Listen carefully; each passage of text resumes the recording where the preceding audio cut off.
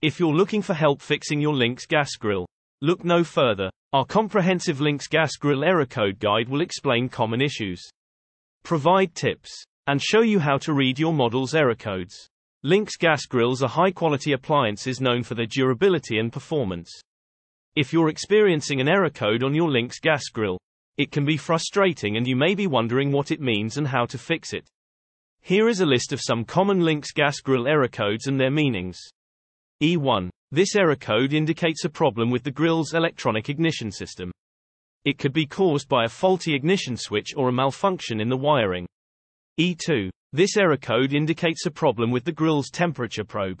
It could be caused by a faulty probe or a malfunction in the wiring. E3. This error code indicates a problem with the grill's temperature sensor. It could be caused by a faulty sensor or a malfunction in the wiring. E4. This error code indicates a problem with the grill's gas valve. It could be caused by a faulty valve or a malfunction in the wiring. If you're experiencing one of these error codes on your Lynx Gas Grill, it's important to try to troubleshoot the issue as soon as possible to prevent any further damage.